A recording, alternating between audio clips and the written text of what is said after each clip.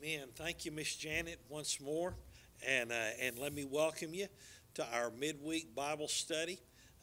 We're going to do things a little bit different. This is the very first day of December, and it's the month that we begin to focus our attention toward Christmas, a time when we celebrate the coming of our Lord Jesus Christ. And I have asked our Director of Missions, Ernest DeSoto, once more to come and to share with us. And as he and I talked about things, we talked about a very familiar passage in Isaiah chapter 9 and verse 6, where it presents some of the names that were prophesied about who Jesus Christ was, who he was coming to be in our world. And so for the next 4 weeks, we're going to plan on giving him an opportunity to just kind of unpack this verse and these various names of Christ. But as we get started today, let's thank him for this day and this season, and let's pray together. Father God, again, I come and I thank you for this opportunity. Father, even online, to be able to connect together as your people. And Father, I thank you that, God, even though we may be recording things ahead of time and people may be watching it at various times, there's that real sense that, God, when we come together to focus our attention on you, we are together in your presence. And Lord, I pray that through this study, through this time that we share each week, that people are encouraged both through your word, through your presence, through your grace and your mercy. God, we thank you for this month, and we thank you for the opportunity we have to celebrate the coming of our Lord Jesus Christ into this world. And God, I pray we would come to understand better who Jesus has come to be, not just in the world, but who he is in our life in these days. We pray blessing on this study as Brother Ernest shares it today. We pray you minister to the needs of your people, God, through your word and through this time together. And we pray that in Jesus' name. Amen. And normally at this time, before our study, we have someone to come and share a special. And this morning, you're stuck with me. And I just want to share with you a Christmas carol that was on my mind and my heart as we think about celebrating what Christmas is about at this time of year.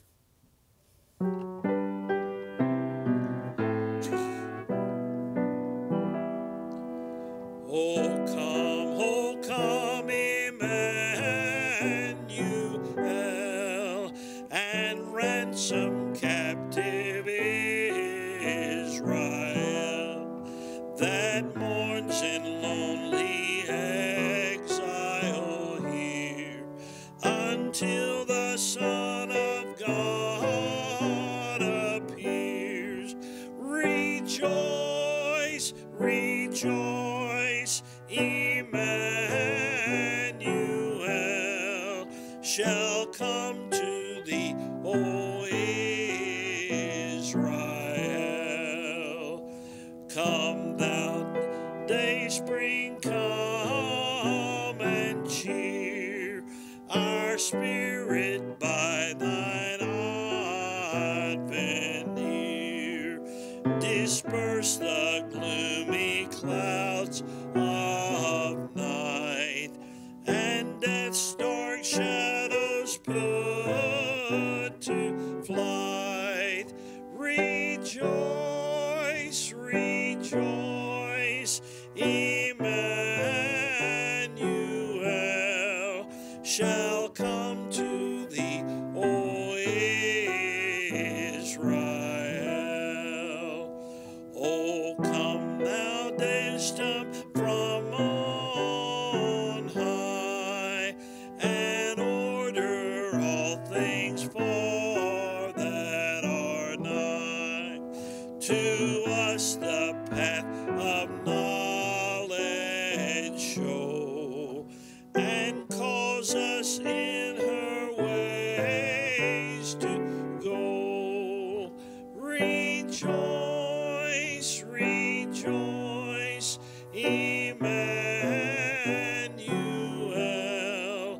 shall come to thee, O Israel.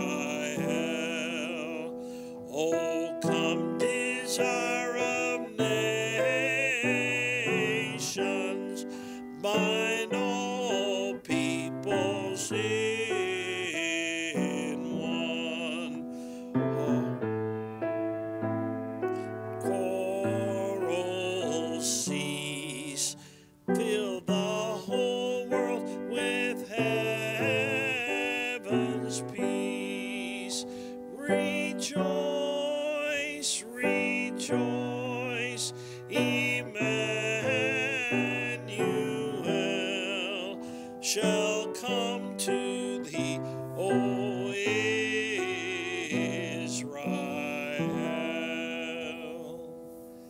At this time that we celebrate the coming of the Lord Jesus, Emmanuel, God with us, I pray through this study we have a greater understanding of who he has come to be and who he desires to be in our life, as Brother Ernest shares with us in these days. Thank you, Pastor. It is good to be with you again, and I thank you so much for joining us this morning, or wherever you're at, wherever you're watching, and those that are here in the church. I want to thank you for the opportunity to be here and speak during this season. Who would have thought a year ago that we would be sort of bound by doing some of the things that we're doing, and yet at the same time we're still able to get the word out. All through my lifetime, this is the time of year where choirs and drama teams and the decorations are all up, and we're preparing to see visually enacted in so many different ways, children's groups, youth groups, and choirs, the story of the coming of Jesus. And yet so many are not able to do that. So many of our choirs and groups are not able to meet. And yet, really, it is about a story. In fact, I love that song that the pastor picked out because it's sort of that Hebrew, Israeli feel of expectancy. Lord, what are you going to do in this day? And we're waiting for you, which for century after century, they were longing for the coming of the Messiah. And so I want to speak in the next 4 Wednesdays out of the book of Isaiah. And you may not have read a whole lot of that lately, but I'm going to be in chapter 9. And specifically chapter 9, verse 6 is going to be our focus. But I'm going to begin reading today in chapter 8 and verse 19.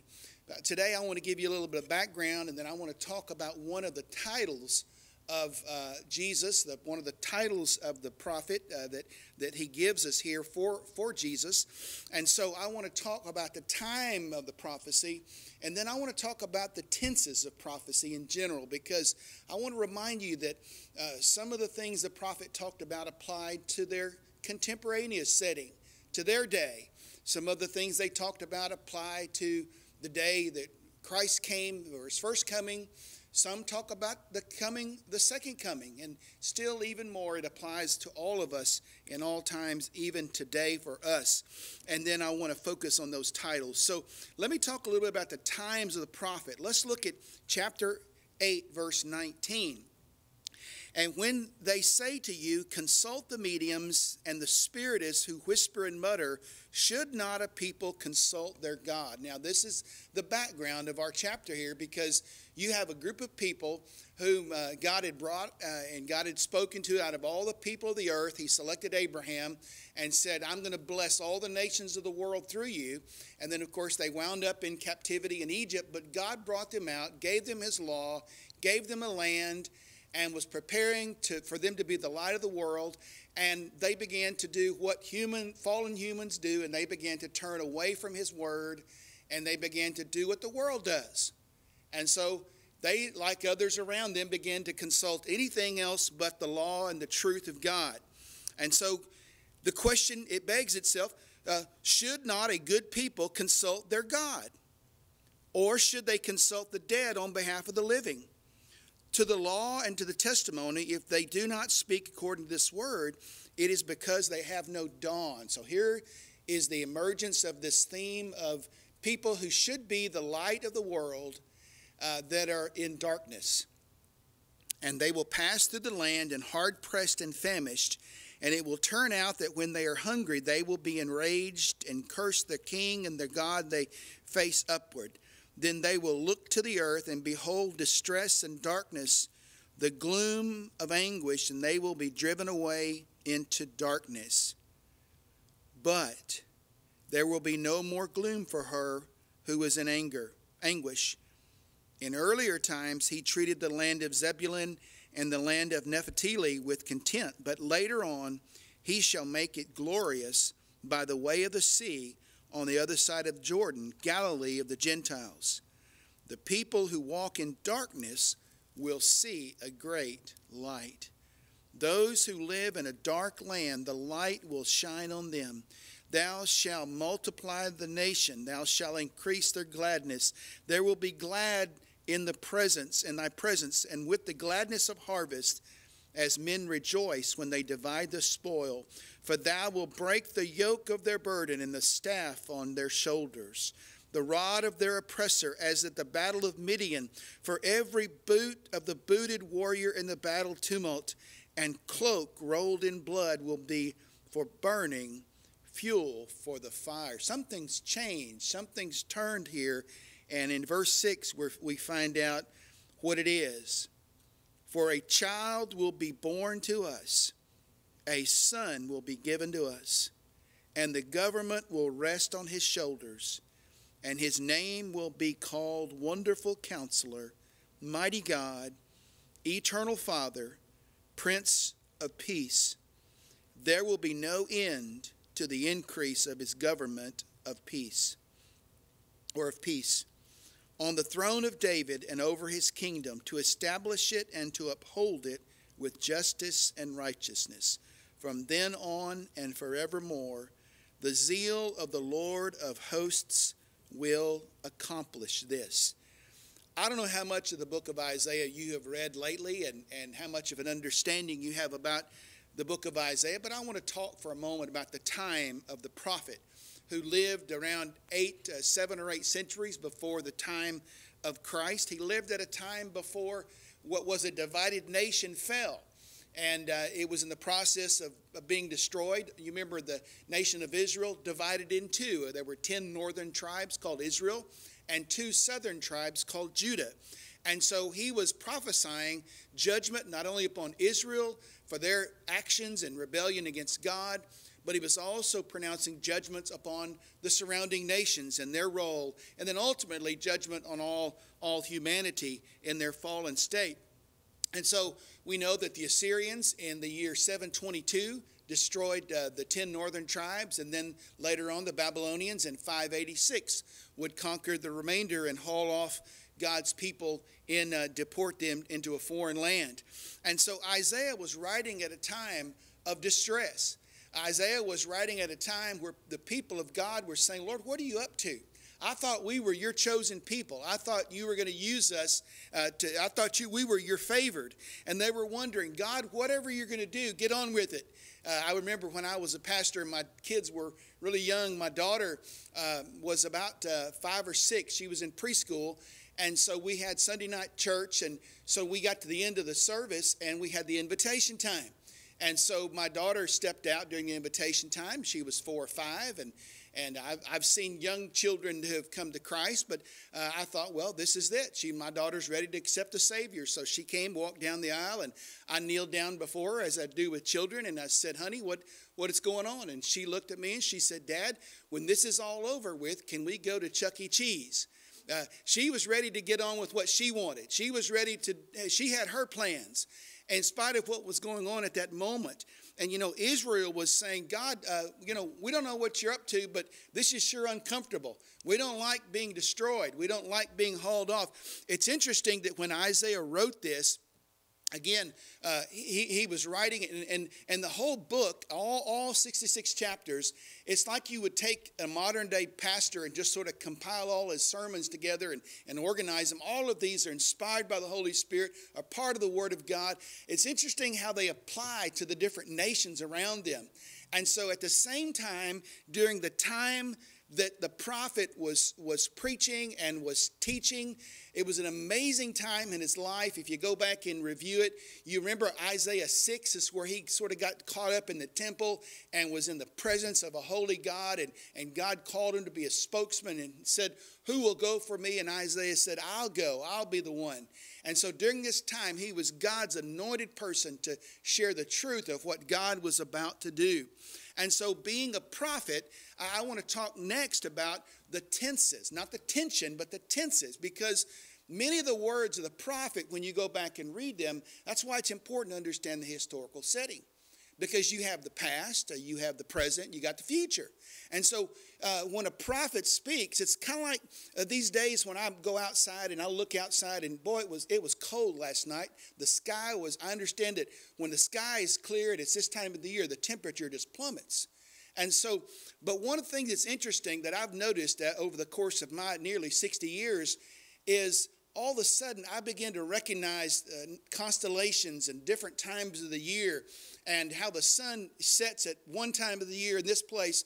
And I made the observation a few years ago. We came home and we live out in the country. And I told my wife, I said, I can see now how ancient mariners could guide themselves on the Mediterranean or seas by looking at the stars. Because if you pay attention to them and you watch, and especially now I've got this camera that outside my house, and so if you run through it at night, you can just watch these things over and over, go through the same time of the year, the same night. And so when you look at the past, when you look at prophecy, you're looking at all of these oracles and all these verses, and when we look at the stars of the sky, it looks like just this beautiful picture, but some of them are billions and billions of light years beyond the others. Others are closer, but we see this one panorama, this one picture. And in the same way, the words of the prophet, when we read the words of the prophet, they have an application to the near, to the moment that they're in. They apply to the people of Israel. They also had a tense in which they applied to the future in the first coming of Jesus. Now that's going to be the focus of verse 6 that we're going to be looking at. So it's going to be talking about the near future, where in the time of the coming of Christ, about 600 or 700 years after this was written. And I tell you what's interesting about the book of Isaiah. There was a day when Pastor and I, when we were in college and people were casting doubt about the veracity and the truthfulness of books like Isaiah, and saying, well, it was edited over a series of years and different contributors, and it was written by human hands and such and forth. And it's interesting now that we've examined the Dead Sea Scrolls. I don't know if you've ever heard, but a set of scrolls found in the 1960s contains almost the entire book of Isaiah, written about 200 or 300 years before the time of Christ. That's word for word what we have in the Masoretic text of what we relied on for most of our translations. And so it's a reliable word, it's trustworthy, but he had something to say back then. That's why it was so precious to them. And even though 200 or 300 years before the time of Christ, they still valued it in their temple worship and all that they were doing. And so there was a sense, and it had a context. There were oracles, there were judgments, there were warnings. But again, as you go through and you read Isaiah, there was a tense in which it talked about Jesus. How can you not see when in chapter 7 and verse 14 it says, "For the Lord himself shall go and give you a sign. Behold, a virgin shall come and bear a son and shall call his name Emmanuel." How can you not see? That's Jesus. And over again in this book, we see these high water places. And then you get to Isaiah 53 and you read about the suffering servant, and you read about the death that would come to Jesus. And so there's a sense in which it applied to the first coming of Jesus, but it also has application to us today. So there's a tense in which it's to the immediate present, right now for us, today. The days that we're living in. You think about what's going on, not just here in our country, but around the world. Lord, what are you up to? What's going on? What's happening? We need you. We need your direction in our life. And Lord, I know you're up to something. Show us. And then ultimately, it has a tense in which it applies to the end of the age, to not only the second coming of Christ, but the fulfillment of all prophecy and the consummation of this age and into glory. And so prophecy is not just based on, it's not just a bunch of predictions. A lot of people want to get it out and say, well, I'm going to give you some dates and I'm going to give you some, we want to call out things the way. Prophecy is not based on predictions. It's based on God's promises.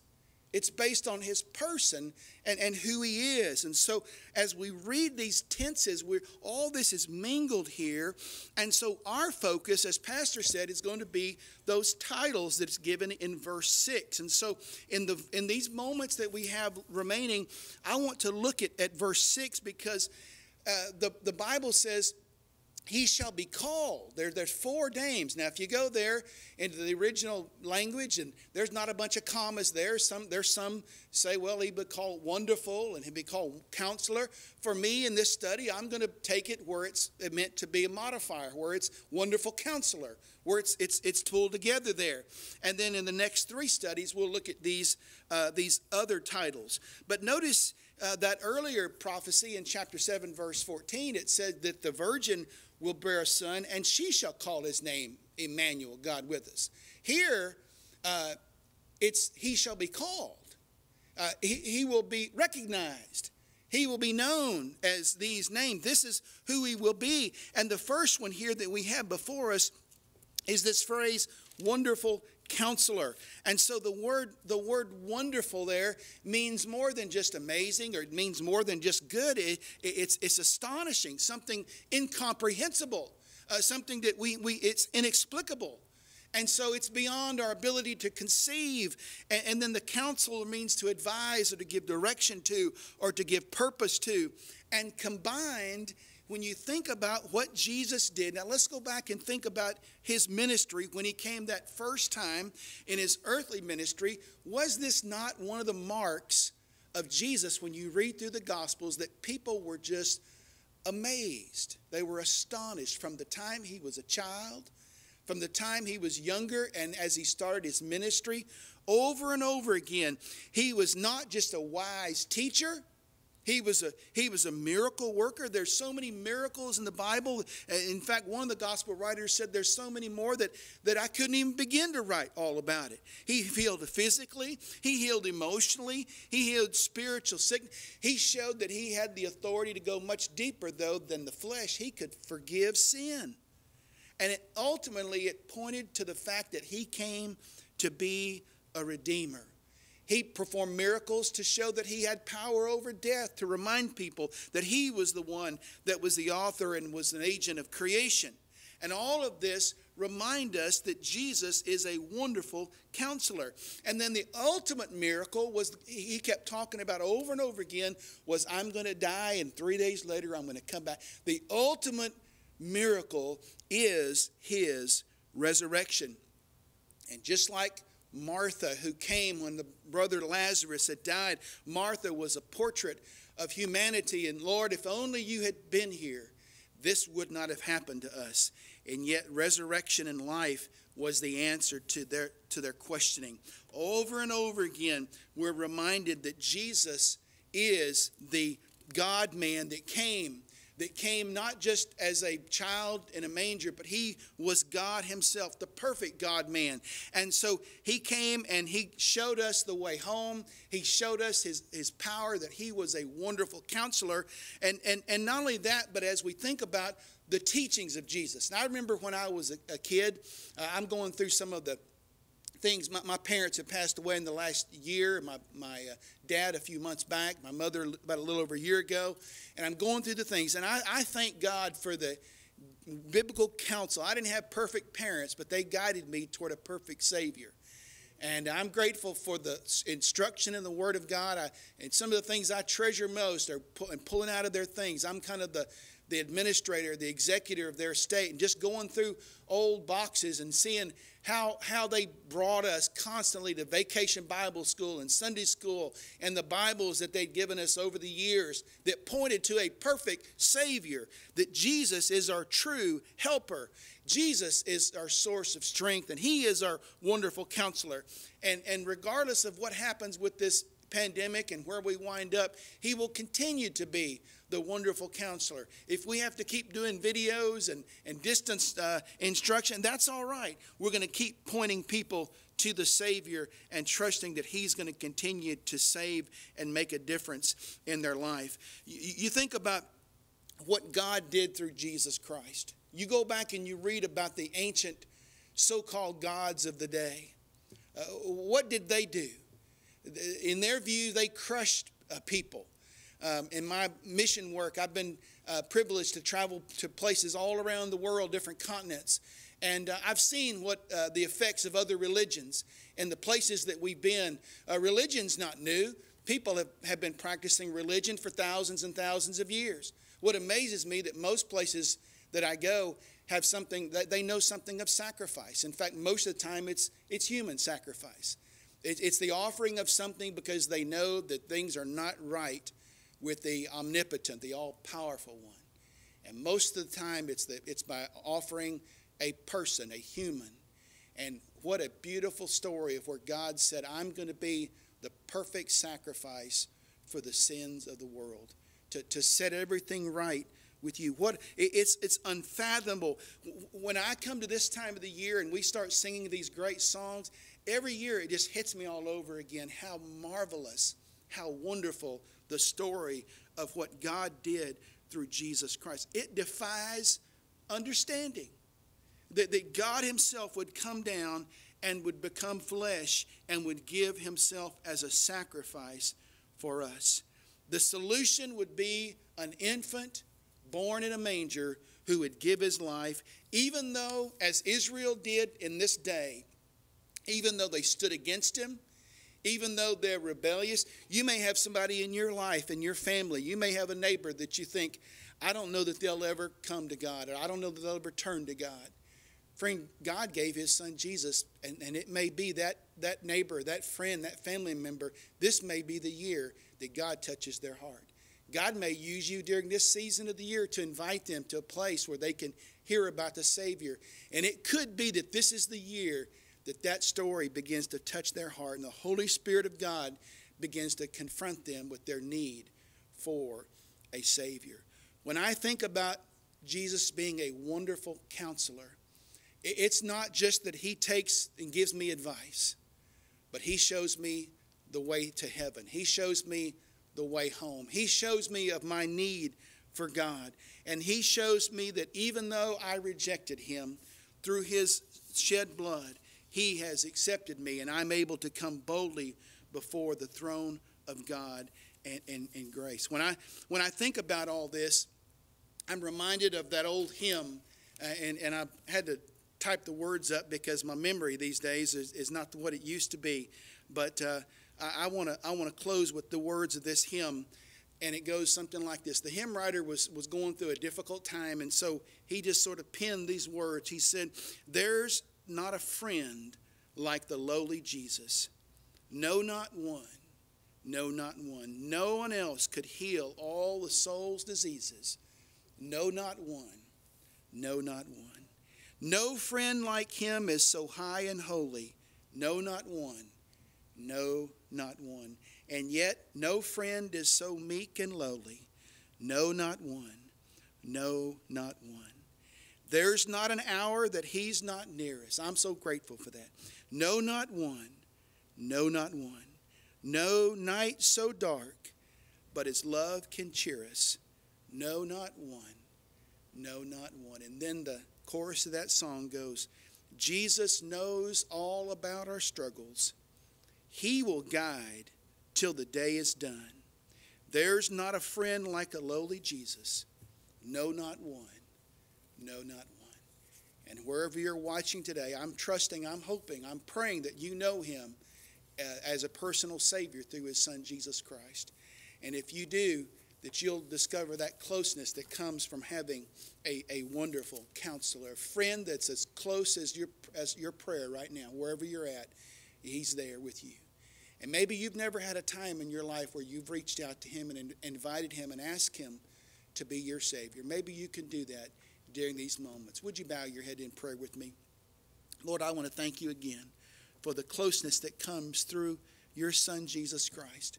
And Lord, through the struggles and the difficulties that we have in life, I want to thank you, Lord, for your presence and for being a wonderful counselor to us. Lord, it continually blows my mind the things that you have done in my life. Lord, the times that you have taken my feet that have strayed from your path. And Lord, through your grace and through your calling and through your conviction, you've brought me home. And thank you, Lord, for your unfailing love for us.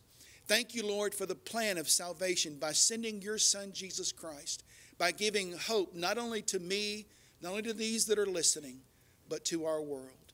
God, would you lay on our heart this time of the year someone who doesn't know you? And Lord, that maybe we've just struggled to think that there would ever be a time where they would turn from the darkness of their life. And Lord, would you help us to share not only your love, but share this message of hope that through Jesus there is hope and there's forgiveness. Thank you for saving us. Thank you for being our friend and our guide. In Jesus' name we pray. Amen.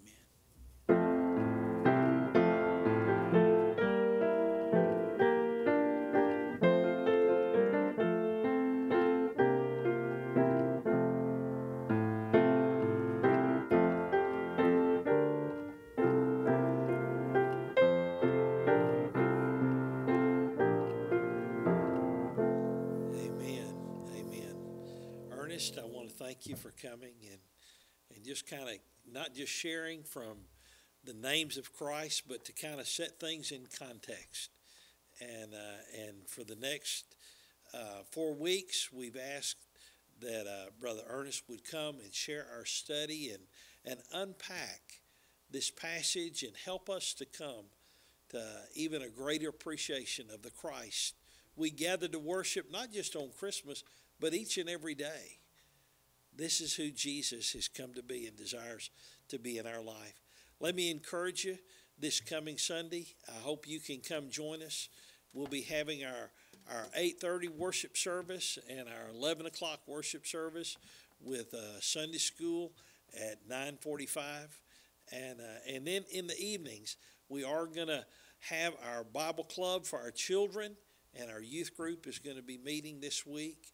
And this coming Sunday, I hope to begin a series of messages in which we're going to begin to unpack some of the presents of Christmas that make a difference in our life day by day.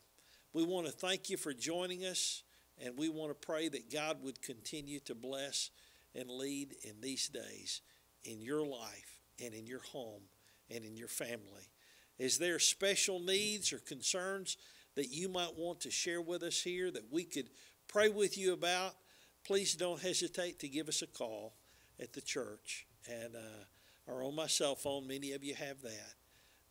Or you can go to our church website through which many of you are watching this and know how to contact us. May God bless you in this day. Thank you for joining us.